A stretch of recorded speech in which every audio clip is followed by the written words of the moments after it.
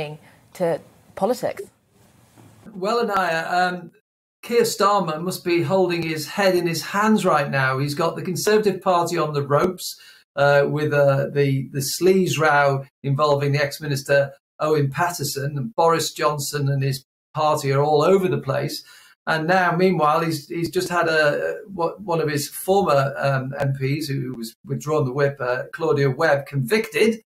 She's determined to cling on as MP, but of course that's not necessarily a given.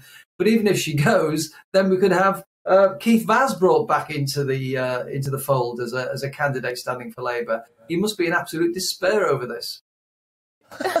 David, you're the Sun on Sunday political editor. I mean, is this a particularly surprising week? Or have you seen anything like this before, where there's so many political scandals making up in relation to individuals?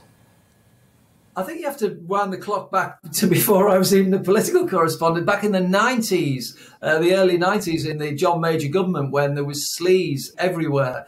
It seems to come in a rush. I think then the problem back in the 90s was that John Major had this Back to Basics campaign where he was telling us how to live our lives as good family members. And of course, half his cabinet weren't doing that at the time.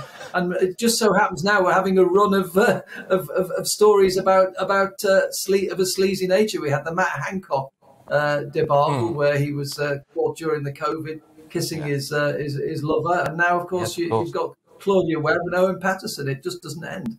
No, there's a. I won't mention it because it's not actually your newspaper, but which of course is some would say, the best. But there we go. It was another one. Bless you. There you go. You see, just one mention of Keith Vaz, and you're allergic to Keith Vaz. Anyway, aren't we all in a way?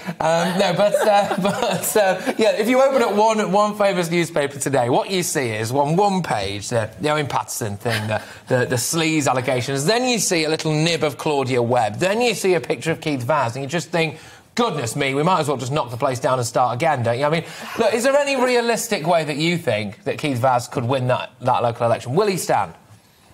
Well, there is a realistic way that can happen, Chris. And what can actually happen here is that Patrick, sorry, what can happen here is that you can have first of all, you've got to get rid of Claudia Webbe. So for that to happen, there needs to be a recall motion. There needs 10% of the population to say they don't want her as an MP, and that will trigger a by-election.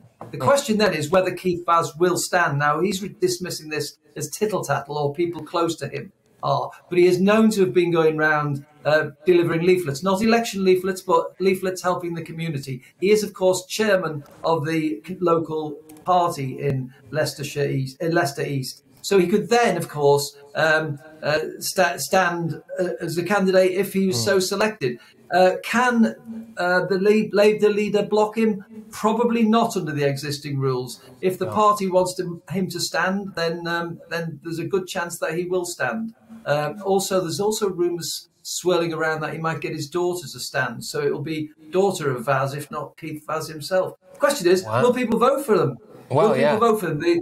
Don't forget the majority in Leicester East was reduced from 22,000 to 6,000 at the last election. What Keir Starmer really needs in there, if he's going to win that seat, is a good candidate who can win. But then a lot of people in Leicester East support Keith Vaz. They like him. He's got a big constituency of support in there for some reason, and so he would see himself as a possible contender.